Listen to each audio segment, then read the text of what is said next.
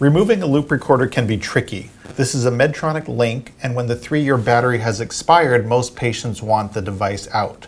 We use strict sterile technique, and you see us preparing here so that we don't introduce an infection, but usually don't give an antibiotic. So the body forms a very tough, tight, slippery tissue capsule that surrounds the device and anchors it to surrounding structures under the skin.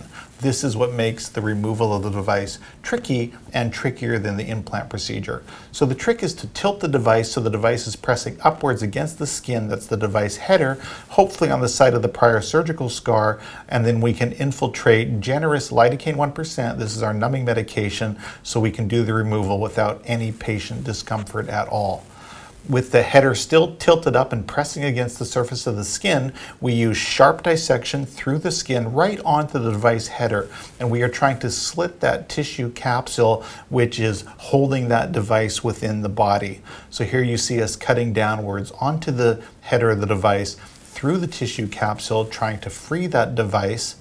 The body never wants to release it easily, and we'll have to cut the tissue surrounding the device to free it enough for its removal through that incision site, which is as small as possible. Here we are reaching with forceps, attempting to grab the device.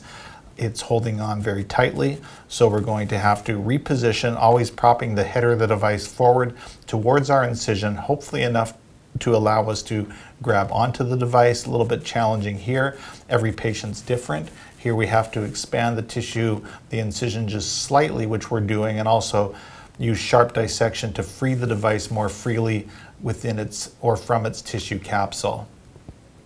So just below the skin, that means different things for different patients, and of course different implanters have different insertion styles, and we don't always know who implanted the device that we are removing.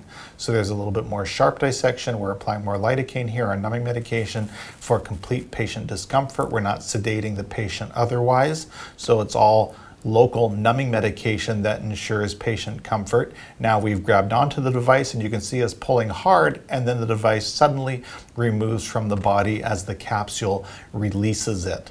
So there's the device we see on the header, these plastic barbs which prevent the device from migrating after you implant, but the tissue really adheres to these, and we're going to be working against them for the removal procedure, which makes it a little bit more complicated.